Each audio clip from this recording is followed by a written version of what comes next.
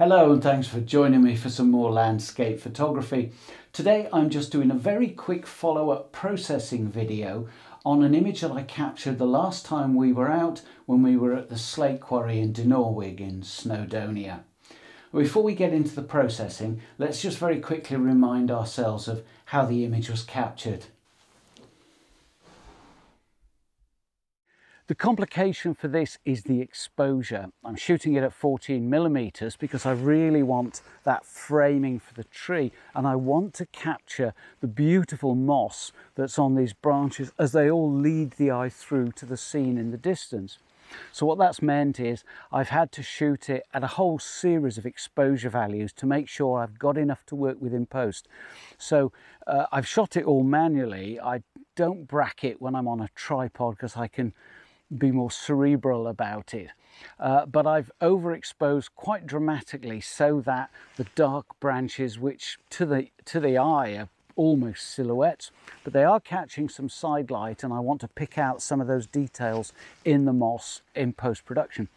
And then of course, contrary to the tree, the background sky, even though it's a grim grey day, is really bright. Then I've had to dial the exposure right down so that I don't overexpose the sky. And of course, what that means is that the tree itself then, and the leaves and the branches above at the top end of the frame, are pretty much silhouettes. And I don't want that either, because the light being reflected, or diffused I should say, through the clouds is sort of backlighting some of these leaves, and I want that effect in the final image. So it's going to be a complicated bit of processing. In fact, it might even warrant a processing video. Don't do those very often, but if that's something you'd like to see, of course, I don't know how this image is going to turn out. So if I stick it up at the end and it's pants, I won't be demonstrating how I processed it. But nevertheless, I'm reasonably confident that, you know, I kind of know what I'm doing these days.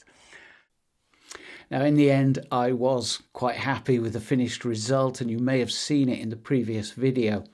Overall, it took me about 30 minutes to process, and bringing the exposures together, once you've got a bit of experience, really doesn't take very long at all. So let me show you how it's done. Now, I'm going to take it as read that you completely understand how to work with layers in Photoshop. And don't forget, you do need to make sure they're aligned before you start working on them. So go to Auto Align Layers and just run that process. Now, as you can see, I've got the brightest exposure at the top, running down to the darkest at the bottom. And that's just the way I like to work with it. It doesn't matter which order you have them in. I just find that by always doing it the same way, whichever you choose, just makes it easier in the long run. So with this top layer, which at the moment is all you can see, is very highly exposed, and there's very little that I'm going to be using from this layer at all. I'm going to add a layer mask to this layer, and it's a white mask, which means the entire layer is visible, and I want to hide most of this layer. So I'm going to use Command I, and anytime I say Command during the course of this video, if you're on a Windows machine, that means Control. Command I is going to invert the mask, and what that means is the mask is now black, indicating that none of the data on that layer is visible. All we're looking at now is this layer underneath it. So what I want to do is to just show very small amounts of this highly exposed layer. The rest of it is no use to me at all. So I'm going to paint white onto this mask with a standard paintbrush tool. Click B for the paintbrush. I'm going to need a smaller brush than that, so I use my square bracket to reduce the size. And over here in the palette tool, click X to swap them round, so I'm now painting with white on a black background. And what I want to do with this is I just want to make these bits of the branches visible. Can you see how that's just showing the brighter exposure from the top layer? And when I actually processed this for real, because this is just me demonstrating it to you, I took a great deal more time over it, as you can imagine, and picked out some of the shadow areas up here as well. If I option click onto the mask, you can see it. That's all I'm going to need from the top layer. The rest of it is no use to me at all. What we have there is a quick demonstration of how masks work before we get on to the advances of luminosity masking. Now, let's just quickly talk about how else we can affect the mask that we're using. What I'm going to do is select the middle layer, and we're going to make a selection on the middle layer. I'm going to pop over to the selection tool, quick selection tool, and I'm just going to drag into this sky area, because it's that chunk of sky and a bit of the quarry background that I want from the bottom dark exposure. Now you can see there's these marching ants, and the selection is just this slab of sky in the middle. And what selections allow you to do is if you add a mask, the selection is automatically applied to the mask. So what this has done is it's only showing me that white area from this layer, and it's hiding everything else. Well, now that's completely the opposite to what we want. So I'm going to use Command-I to completely invert the mask. And now on this brighter layer, the sky is hidden and it's only showing me everything around it.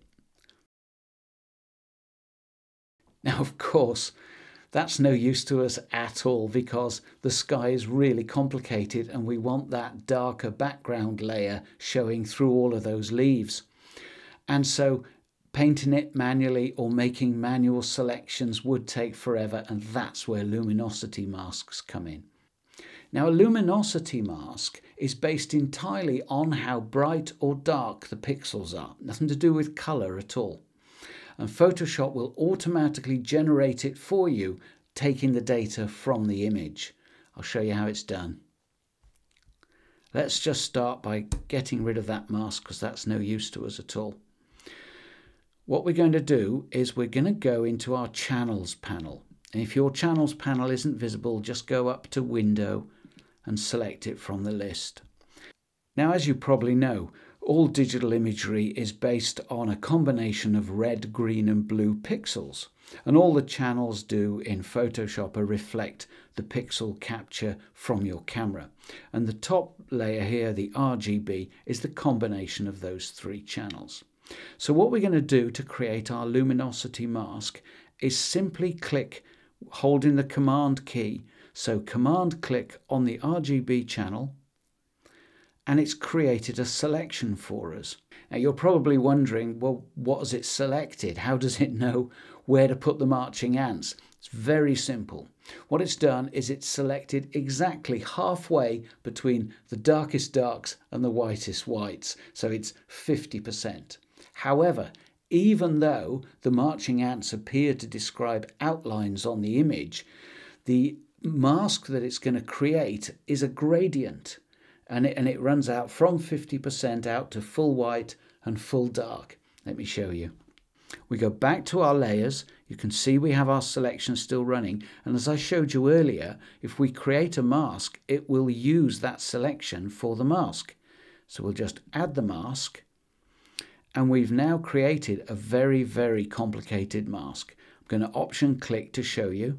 And what this is doing is it's from this layer masking the dark trees and showing the sky, and the grey areas are sort of partially showing through. And that's exactly the opposite to what we want. What we want for this layer is to hide the sky so it's showing through from the dark layer underneath. So Command-I to invert the mask. And now it looks just like the sort of photo negatives that you might remember from back in the days of film. Or if you still use film, you'll be quite familiar with this sort of thing. And what this mask is doing is on this layer, it's showing me the brighter trees and it's partially showing the foreground. But the sky and all these little complicated little areas is being pretty much masked out completely from this layer and showing me the darker sky from underneath. If I click on that, you can see if I just toggle this layer on and off, you see how it shows the highlights more so. The sky is not so overexposed. Now that's all well and good, but what if we don't want to select it at 50%? How do we nudge the mask in other directions? That's really easy too.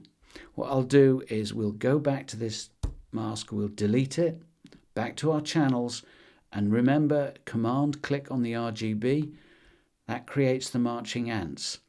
But what we want is to change what's being selected. And what we're going to do is we're going to do Shift Command click again on that same layer. And can you see how the marching ants have changed? We'll do it one more time. Now, what's going on there? Well, you remember that the first click is at 50%. Well, the next click is intersecting that at another 50% of what it's selected. The third one is another 50% of that. So we're nudging the mask towards a more extreme state. We create a mask using that selection. Let's look at the mask again. Now, as you can see, that's going to be showing us almost all of this and next to nothing of the layer underneath, because not much is masked out. But what if we reverse it again? Command I. And now what we have is pretty much the mask that I actually used when I was processing this image. And that's the result of that mask. As you can see, it's a much more subtle blend, but it does retain the nice dark sky in the background, but not enough to make it look overtly HDR. One last thing that I did do with this is on that mask, if I just option click onto it, I did do some extra painting. I'm going to paint with the black brush this time, and quite a large brush. What I did was I just masked all of this out, and the reason for that is I wanted to work with the slightly brighter middle layer of this overall image, because if I used a darker and then brightened it up, because it's micro four thirds, I run the risk of introducing noise. And that's the finished effect of the masking.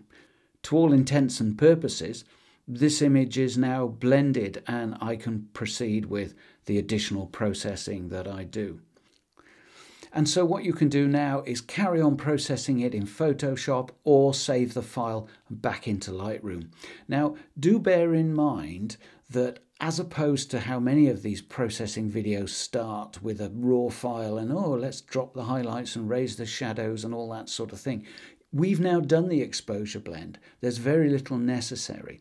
And all I did to finish off this image was some really subtle noise reduction just around the middle area where the cloud meets the top of the quarry. No need for any sharpening. The image is perfectly sharp as it is.